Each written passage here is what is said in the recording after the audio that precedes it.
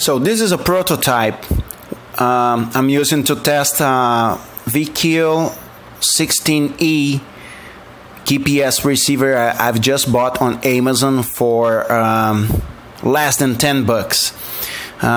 And on the LCD you see that traces indicating that we don't have a valid position. Right now it started working.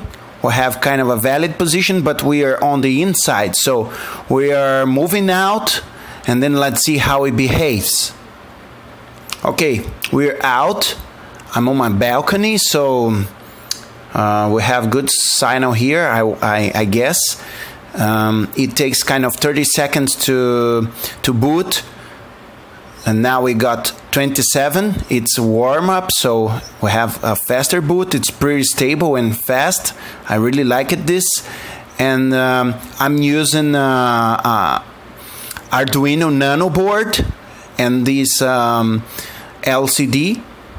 So we have latitude and the 4 decimals, longitude and the 4 decimals, altitude and speed.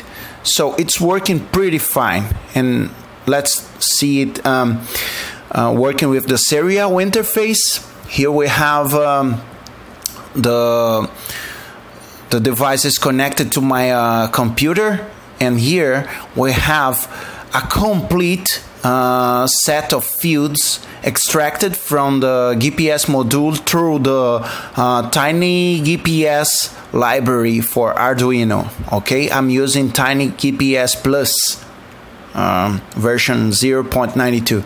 I'm just checking on Google Earth the coordinates of latitude and longitude provided by the receiver, and let's check how accurate it is.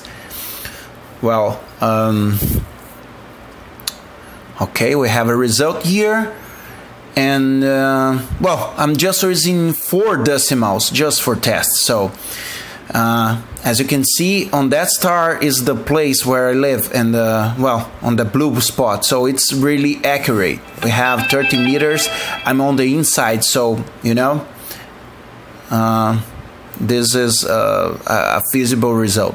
Now I'm just checking the speed, which is the most important for my prototypes. I want to use this module for speed. So 60.94 kilometers an hour, which is basically the same speed I have on my dashboard. Okay, so I really like it, this VK module. It's working pretty fine, and well, I recommend you to buy it if you want to use it with Arduino boards and for your project. Thanks for watching.